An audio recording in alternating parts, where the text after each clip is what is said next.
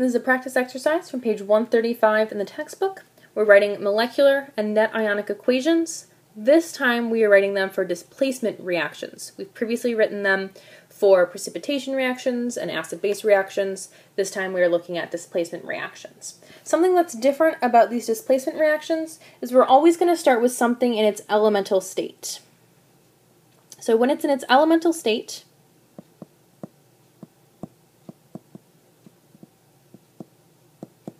that means that it has no charge. Okay? So typically when we write these reactions, we think about what the ions are, how those are going to rearrange to form products. In this case, we are starting with something that's not an ion. However, the cobalt 2 sulfate, that is an ionic compound.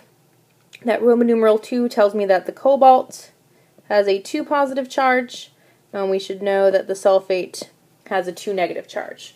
So when we write out this molecular equation, we're going to start with the two reactants they give us.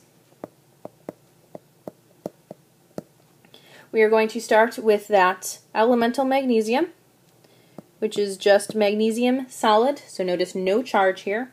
That is going to be reacting with my cobalt sulfate, so based on the charges, that's the formula. Now this is aqueous. So, what am I going to form? In this case, what's going to happen is that magnesium is going to change from its elemental state into its charged state. And when magnesium becomes charged, it has a 2 positive charge. Since this is a displacement reaction, that magnesium needs to displace something else. So what would the magnesium displace? The cobalt cation or the sulfate anion? Well, it should be obvious that the 2 positive magnesium is going to replace the 2 positive cobalt. So that means our product is going to be magnesium sulfate, because the charges cancel.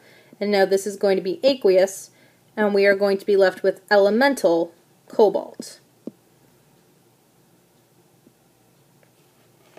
So that is what this displacement reaction looks like. Elemental magnesium becomes magnesium ion, and the cobalt ion becomes elemental cobalt. Next thing we want to do is we want to write a complete ionic equation. I always like to write the complete ionic before I write the net ionic.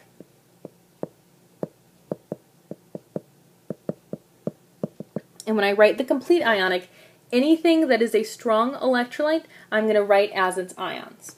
Now, that elemental magnesium is not a strong electrolyte, it's just a solid, so I don't have to write that any differently.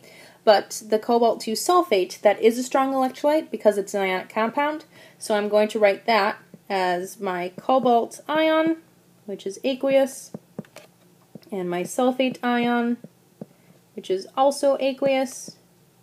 My magnesium sulfate is ionic compound, that's a strong electrolyte, so I'm also going to write that as its ions.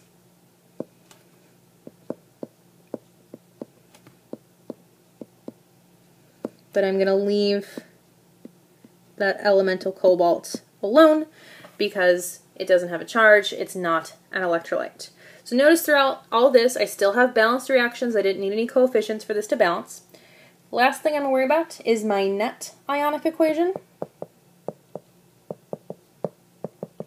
In order to make my net ionic, I want to cancel out any spectator ions.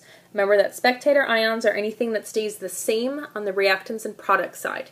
Now initially, when you look at the magnesium, you can see that we have magnesium on the reactant side and the product side, but since it has changed from its elemental state to a charged state, this is a change. So this is not a spectator ion, this has changed during the reaction.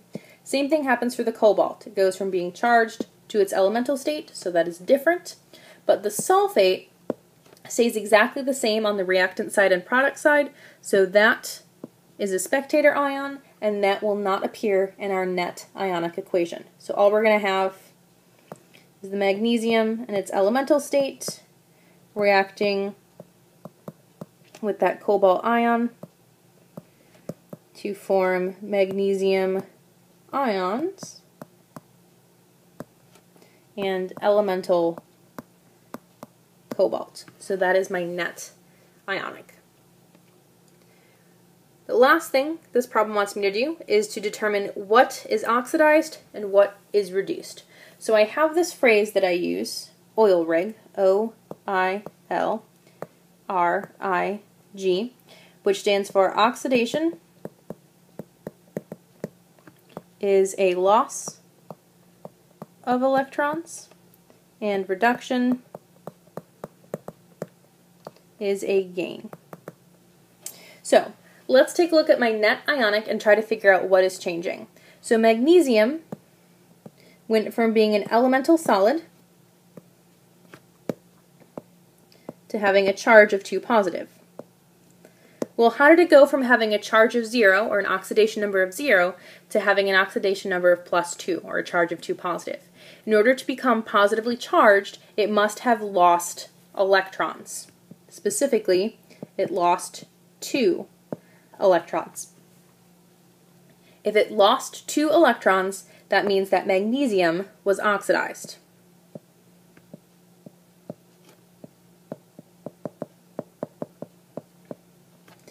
And let's see what happened for the cobalt. Cobalt went from having a 2 positive charge to being in its elemental state.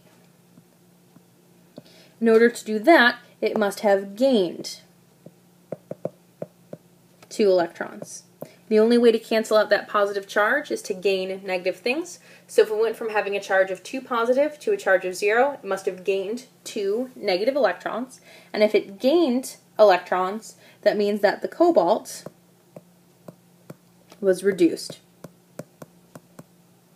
Notice that oxidation and reduction always happen together. If something is being oxidized, something else is being reduced. Oxidation and reduction always occur together. Those electrons are transferring from one element to the other. So the electrons that were lost by the magnesium are gained by the cobalt. We actually have a special word we use for this combination of oxidation and reduction reactions, and that is redox. So when you hear us talking about redox reactions, a redox reaction is a combination of reduction and oxidation. That's where the term redox comes from.